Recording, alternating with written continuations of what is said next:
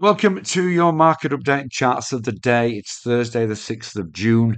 Mike Smith, Senior Analyst at GO Markets, to help you navigate around what's happening today as we approach the midpoint of the Asian session. We saw buyers retake control overnight in the US. Very strong session.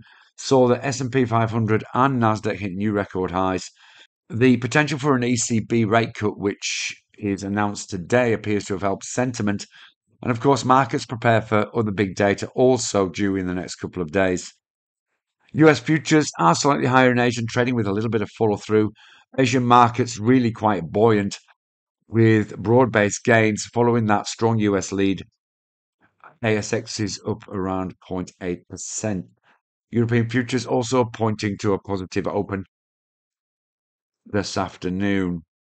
So weakness in the US dollar index on that equity strength, and it is retesting the 200 EMA to the downside, which it did so initially at the start of the week.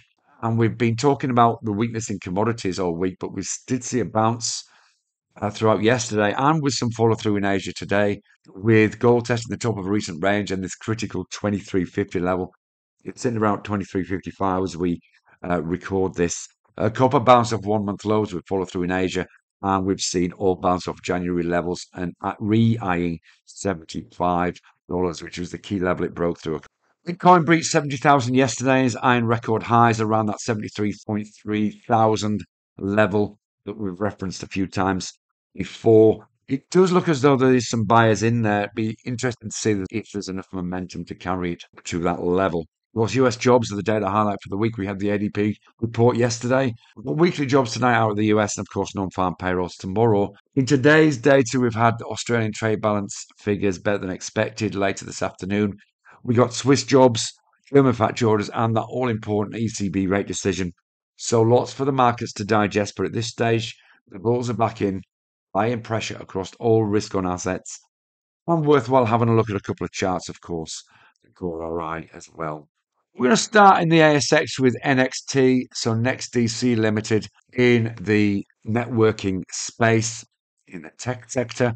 You can see we are retesting a key level on this. This is all-time highs, but it has had some trouble really since it first tested in March to breach this level at $18. Retesting it today, so worthwhile checking on this to see where it sits at the back end of the trading session. But a breach of this would be technically significant. FX markets are sort of in the balance at this stage during the session. We can see here on the New Zealand Canadian dollar on the 4-hourly chart that we are pushing up towards this 85-cent level. This is important technically and is a level that may precipitate some more buying. Certainly that 20 pip move initially up to the R2 level, quite possibly a move up to this R3 pivot level at 85.54. So we think this is worthwhile keeping an eye on.